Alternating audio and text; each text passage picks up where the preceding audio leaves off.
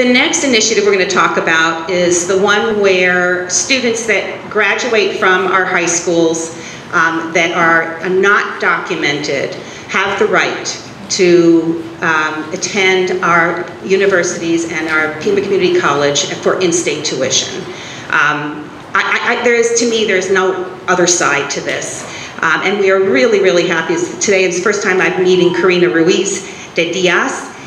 She is the Executive Director of the Arizona DREAM Act Coalition, a nonprofit dedicated to fighting for higher education access for immigrant youth and immigrant rights. She's a DACA recipient, born in Mexico, and has lived in Phoenix since 1999.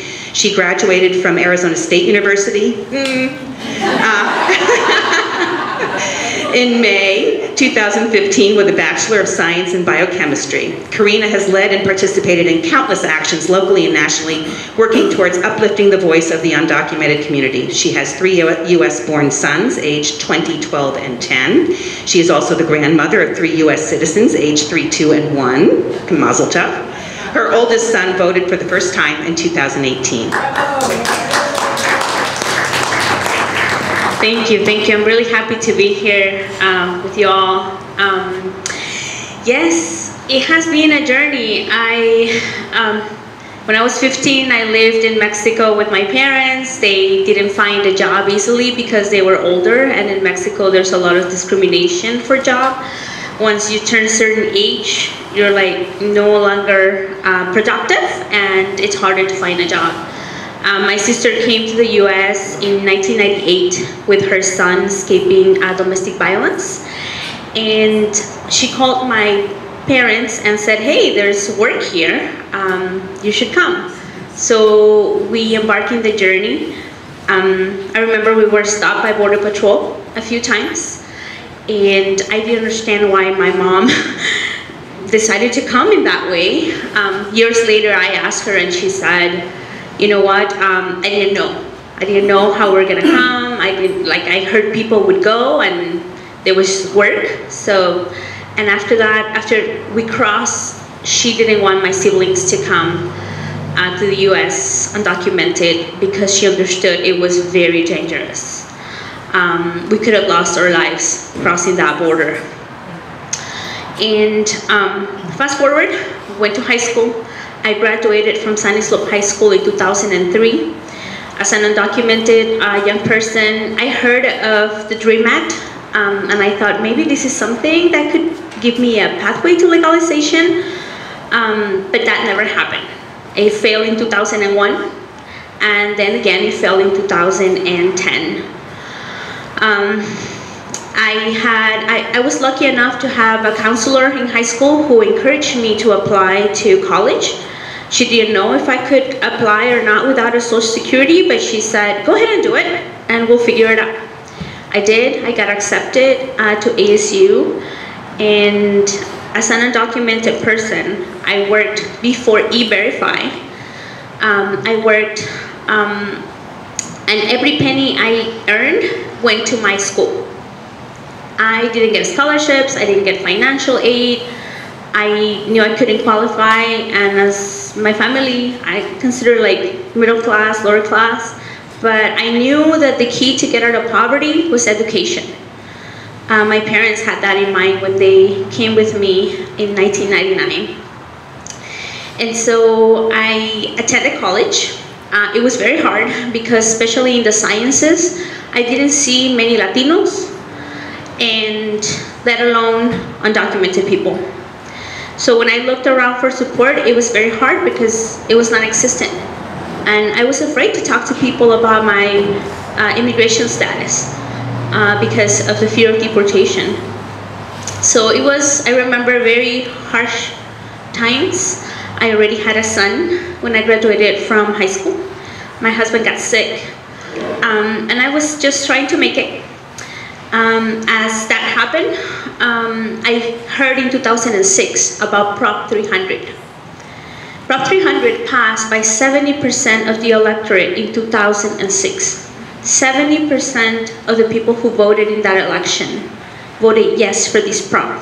And what it did was a lot of harm to people like myself.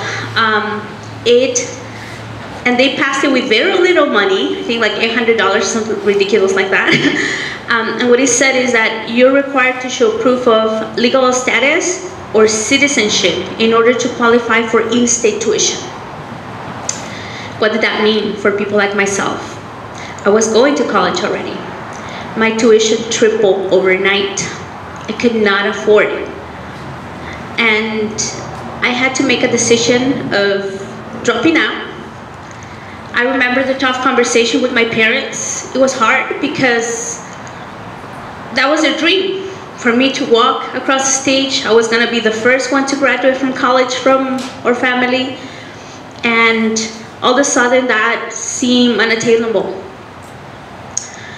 I told them I was gonna put it in pause, my graduation, my college, and I was gonna continue working. There was no sense in dropping my job and going to pursue an education that I couldn't afford, and then I would graduate and I didn't have a work permit. So I told them, okay, I was grandfathered into my job because E-Verify, and they didn't fire me. So I continued working, and in 2012, I was able to apply for DACA, and I learned that people like myself fought for that. It wasn't former President Obama who woke up one day and said, okay, I'm gonna help these young people, even though he said he loved us, he said he couldn't do anything for us. And he actually was pressured by the community to do something. If it wasn't a legalization, it was a protection of deportation, which is what DACA is. It gives us a work permit that we have to renew every 2 years. We have to pay $575 in order to get that. We have to be perfect. We cannot have like any crimes or things like that. And when that happened, I was like, okay, a light of hope. I'm gonna go back to school and finish school, right? And then we had a former governor, John Brewer, who said the day that we could apply, DACA recipients are not eligible for driver's licenses or in-state tuition. And I was like, oh brother, here we go again, right? And so we had to wait and fight for our driver's licenses, which we have had since, I believe, 2014, and the sky hasn't fallen, and our roads are more safe. But the one fight that we couldn't win was in the Arizona Supreme Court. They unanimously decided that people like myself couldn't go to college because of Prop 300.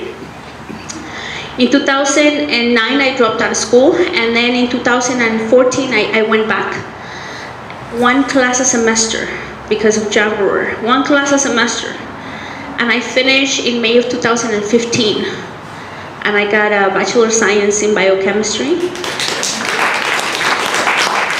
which took 12 years. And not because I wanted to, but because of people not knowing about my story and thinking that I was somehow taking something away from people who were born here, which is totally not true. But I couldn't come out and say my story because of fear. The fear in the undocumented community is very real, and that's why people sometimes don't understand our situation. So fast forward, I became a leader in TAGG, the Arizona Dream Act Coalition, which was a hub for me to get empowered, and I learned about ways to change our realities. And with a lot of work from different community members and organizations, Prop 308 came about and was put in the ballot for this November. And what it does is if a student has graduated from high school in Arizona, and if they have lived here for 2 years, then they will qualify for in-state tuition, because in this proposition, regardless of the status, in the proposition it does state that it eliminates that part of Prop 300 that involves students. However, there's two pieces that people should know about Prop 300 that are still damaging our community, which is Prop 300 has 3 components. One is the eligibility for in-state tuition. The other one is adult classes. So in order to have access to adult classes, you have to be a legal resident or a citizen And in order to have childcare, that's the third thing, childcare for mixed status families or undocumented families, immigrant children, you have to show legal status or citizenship.